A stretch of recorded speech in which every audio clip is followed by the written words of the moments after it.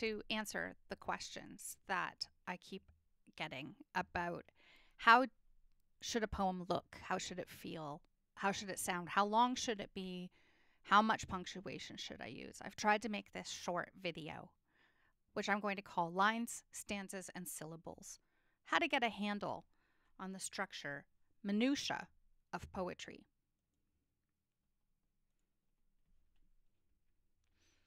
So first of all, how many lines should it be? Well, because I'm your audience, I really need to see you work. So I'm going to suggest that you should write anywhere between 12 and 40 lines. Should be enough to show that you have intention in the organization of your poem. It also should be enough to show that you have structure and pattern or shape in your poem. It should definitely be enough to say what you want to say. And it should be enough to capture the narrator's voice. Remember that in poetry, in a lot of writing actually, the author is not always the same as the narrator. Definitely stop writing your poem before you stop caring how it's structured. And definitely stop writing your poem and go even smaller if you can. Be even more concise. In poetry, because every syllable counts, you might want to make it quite concise.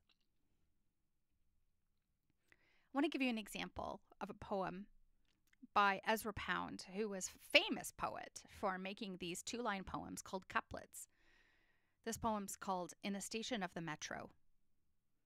The apparition of these faces in the crowd, petals on a wet black bough. That's the whole poem. Let's count the syllables in each line.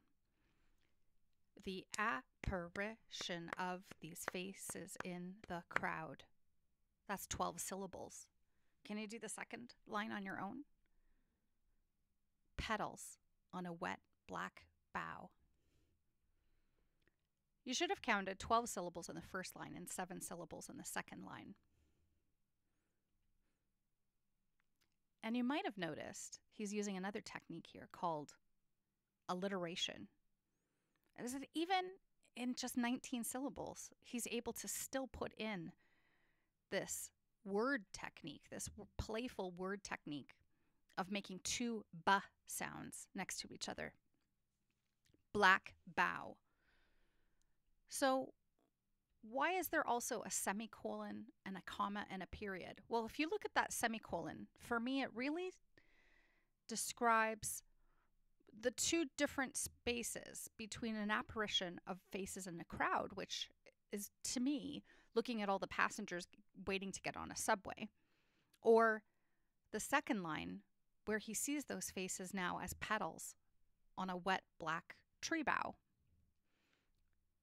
Why then the comma between wet and black? Well, this is a formal and traditional way to use a comma because he's separating 2 adjectives, wet and black, from the word bough. Then why is there a period at the end? Well, the period is the conclusion. It tells us the poem is done, and it leaves the image in our minds.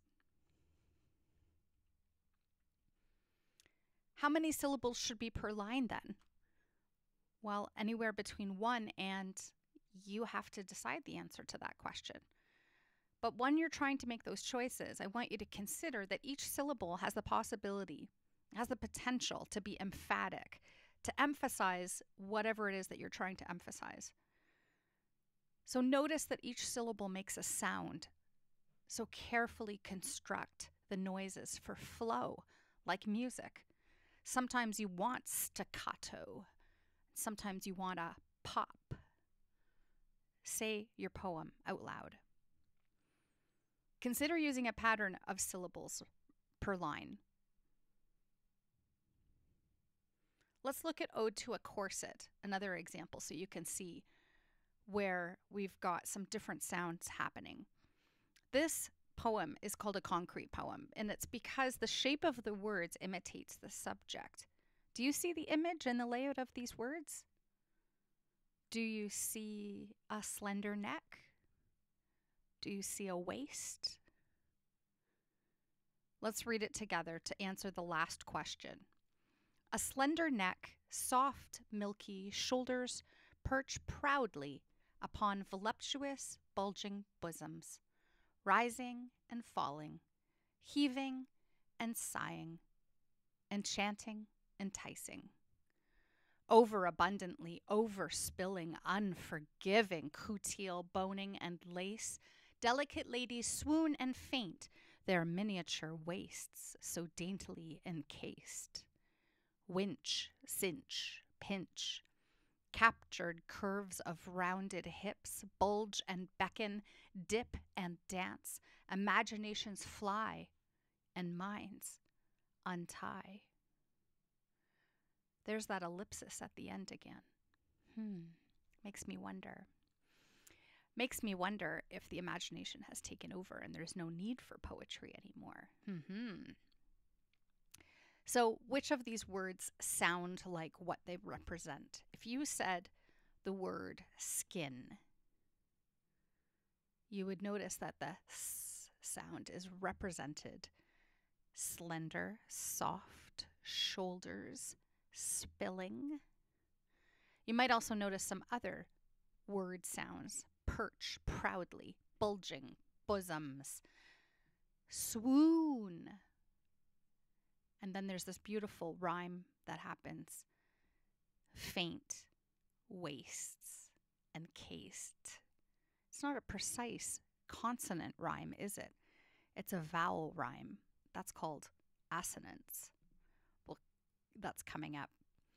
Captured curves, bulge, beckon, dip, dance. Lots and lots of sounds. So in this case, it's not so much about the punctuation, it's about those sounds being the punctuation. There's still commas, there's still periods.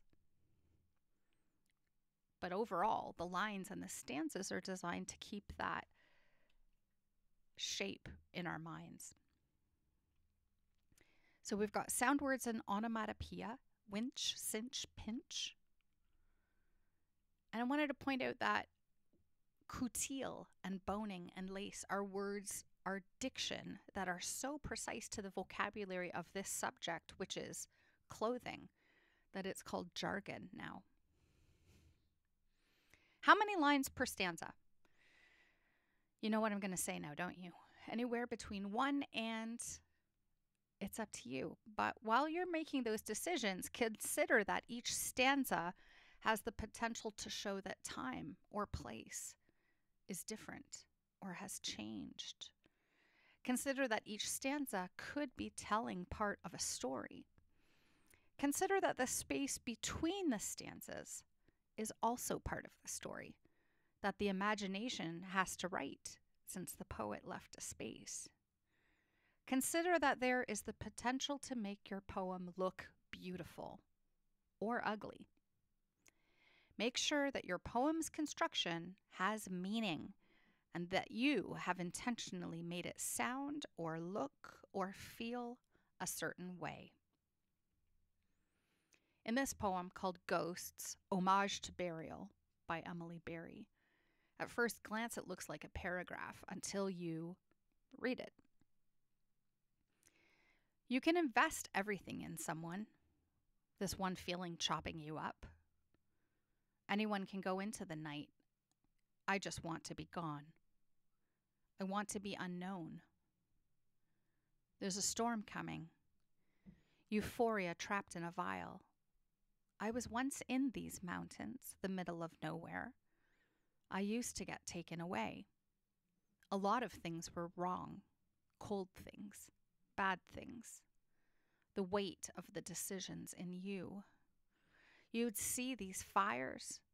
Someone upset on the other side of the world. It's like a Ouija board.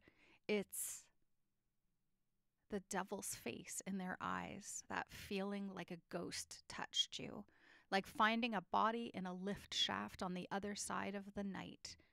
Even if you fight to see it, you'll never see anything.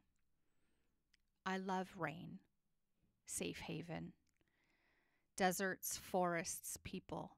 I just want to be a symbol you alone could hear, someone in your head. Everyone knows those sorts of feelings. When there's nowhere to go, tearing through an empty building, the image of where you just were still on your retina. If you talk about it, it just sort of disappears. Who is you in this poem? Who is I in this poem? Who sees the storm? Is it the narrator, the I, or is it the you character? I also noticed that this poet uses ellipsis twice. What does it all mean? Adding punctuation or not, consider that punctuation in poetry is like breath. So when you speak it out loud, a piece of punctuation indicates a pause. Consider also that punctuation can continue or stop the rhythm that you are trying to create. Consider that punctuation can go with the conventions of the English language, or it can break every rule, but it is intentional. So let's look at one more sample together. E. Cummings is somebody who I think pretty much breaks all of the rules, and yet does it with such intention. Looking at this poem, spring is like a perhaps hand. Why is there a Roman numeral 3 at the top? Why 3? Why not 1? Does it mean maybe something like we're already jumping into the middle of an action or a narrative? Why, when we look at this poem, does he capitalize some things and not others? Why are there brackets? Why are the stanzas that end in the middle of a contraction?